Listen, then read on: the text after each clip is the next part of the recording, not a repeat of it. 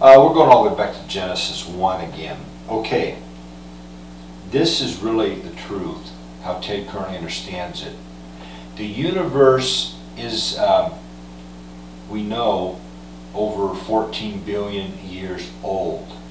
We know or believe God is over 10 billion years old. God did not put the universe in place or create the universe. God did not create all these galaxies, all these suns, all these planets that are inhabitable. God did not create self. God somehow woke up and existed. And God had things on a huge planet called heaven that God could eat and that grew. And there were living things there. Then God learned to create and create things with genetics. We do not want to say this is evolution. We absolutely do not want to call this evolution or anything related to that. We're just going to call this a huge miracle. This is something holy, enormously divine, enormously sacred that happened to God. God is the only holy thing now, the only sacred thing, the only divine thing. This is Ted. You need to understand that we became enormously advanced space travelers.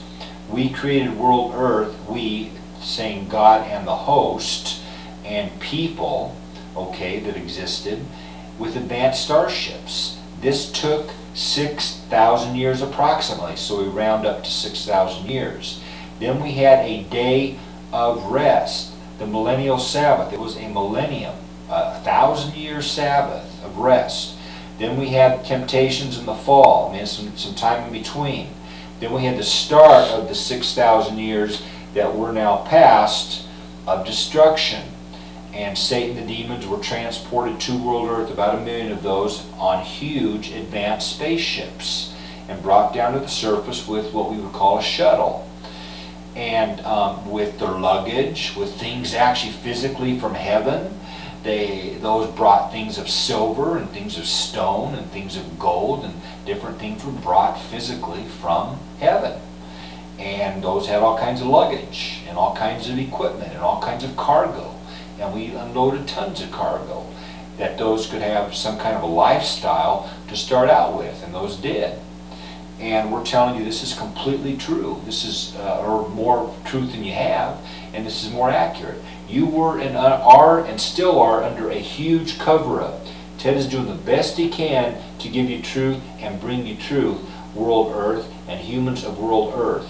This is what Ted is trying to do. He's trying to lead you. He's trying to guide you. He's trying to help you. He's trying to show you the light on what you need to do to become free from Satan and demons and sponsor those enslavement.